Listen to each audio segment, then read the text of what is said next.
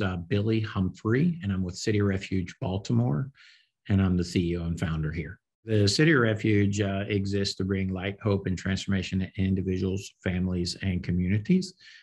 We are located in the Brooklyn community, but we serve predominantly South Baltimore residents.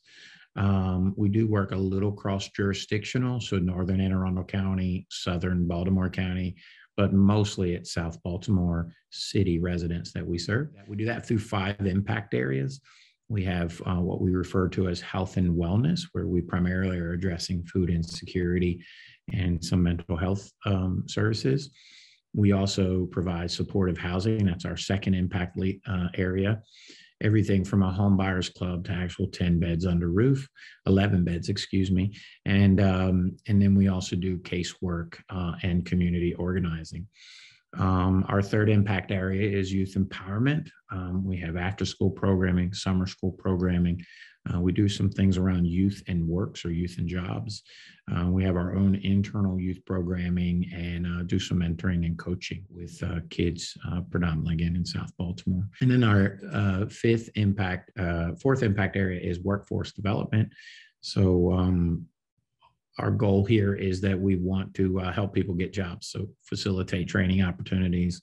We currently have 4 in January. By the end of January, we'll have 8 or 9, and we hope to, in the next year or 2, to have as many as 25 different jobs programs happening out of our workforce development hub. And then fifth impact area is around human trafficking, in particular working with women who've been sex trafficked or sexually exploited. So that's the work we do. There's a number of programs under each of those impact areas. Our organization wants to bring hope to life for people in crisis and people in poverty. That's it. I think that sums it up more than anything. I enjoy what I do because I get to work with some of the most amazing people who either have grown up or are growing up in the same neighborhoods I did. And some of them are facing similar challenges, and some of them are facing greater challenges that I grew up with. But a little bit of hope can bring a whole lot of transformation in somebody's life because they have a belief, right? That there's a better tomorrow. Sometimes in nonprofit work, you're encouraged to focus on one thing, keep the main thing the main thing. And we have kind of created an organizational shift. I guess we started with an organizational shift in that we've decided to keep the people we serve the main thing.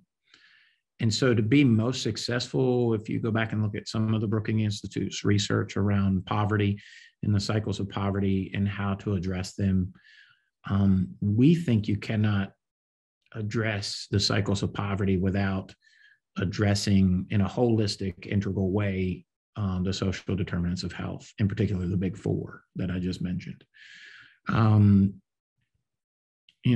Food insecurity is what got me started in this work. And we decided we didn't want to just be a handout, but a hand up. And so, food insecurity, you can quickly fall into the trap that you're just a handout, and really trying to take that work to the next level, that it's both a handout and a handout. But oftentimes you never earn the trust equity that is needed, or the trust capital, I'll say, with an individual or a family, until you can kind of meet that most basic need. So sometimes we say it like this: we're going to meet you at your point of need. And where we meet you, we want to build a relationship from there. And, we're not the heroes of anyone's story. We like to think of it more as a guide along life's journey. We want to guide you. You're the hero of your story. It's the choices that you make that on that journey to self-sufficiency that is going to help you overcome and achieve, what otherwise was probably disadvantage that you faced, or inequity that you faced, or trauma you've experienced in your own life and journey. Interestingly enough, we were building out all of our program and outreach, and so much of that had to stop. We had to refocus and shift. We were always addressing food insecurity, but we had to, that kind of became the primary focus due to the pandemic. whether it was access to fresh produce or frozen proteins. We're in a food desert where we are here, which presents a lot of challenge, especially around healthy food options and choices. But with the limited transportation around COVID, how is someone who lives in a food desert supposed to get access to food? So just lots of problems, and everything from delivering food to shut-ins or disabled individuals or families. Our volume changed. Prior to the pandemic, example, we were serving 250 to 300 prepared meals, primarily to people living unsheltered or without a home, or people that were maybe on fixed incomes due to disability of some nature, or elderlies and seniors. So 250 to 300 meals per week, to at the peak of the pandemic, as much as 3,000 to 4,000 prepared meals per week.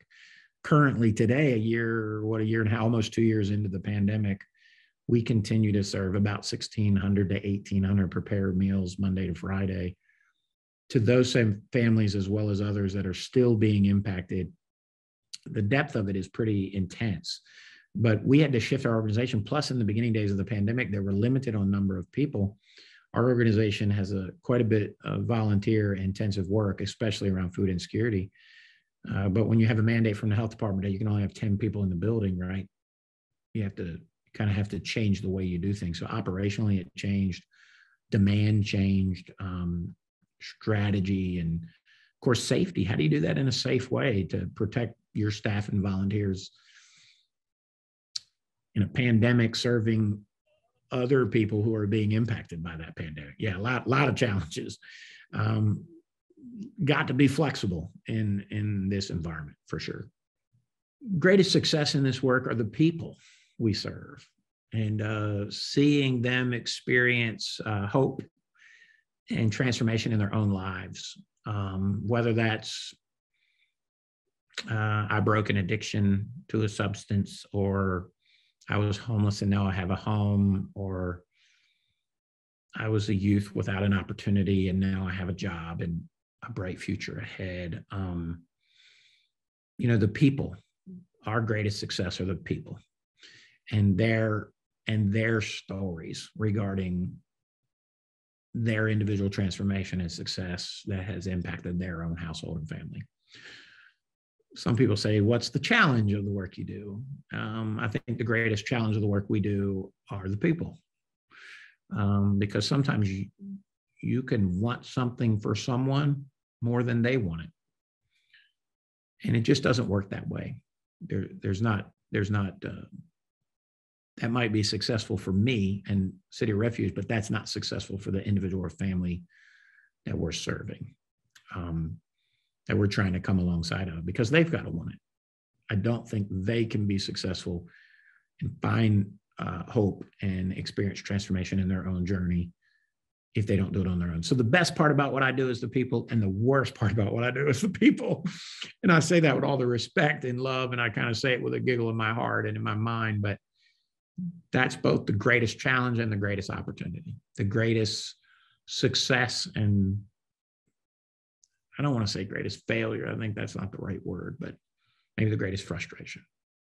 I don't know that I worry so much about my legacy, but I guess if I wanted one, or if I wanted it to be known, I would love for people to know that I'm a person who cares about other people, and I helped a few along the way. I want City of Refuge legacy to be a loving, safe place where people who are in crisis or in the cycles of poverty can come to what would be known across Baltimore City as a one-stop shop for people in crisis and poverty. And they left on a journey to self-sufficiency and self-actualization. I think that's what I would want the legacy of City of Refuge. Probably me too, I guess. That would be an amazing thing to be known for, is to be an organization and an institution that are helping people in the journey of life. In light of all of the inequity and the disadvantages, I think Baltimore needs a boost, because now is the time. The awareness of the issues we're facing have been heightened due to the pandemic, due to the inequity, due to the injustice. And now is the time for Baltimore to experience a boost. And let's come together. Corporate America, government, nonprofit, NGO, individuals, families, communities, faith communities. Let's come together and let's boost Baltimore. Now is the time.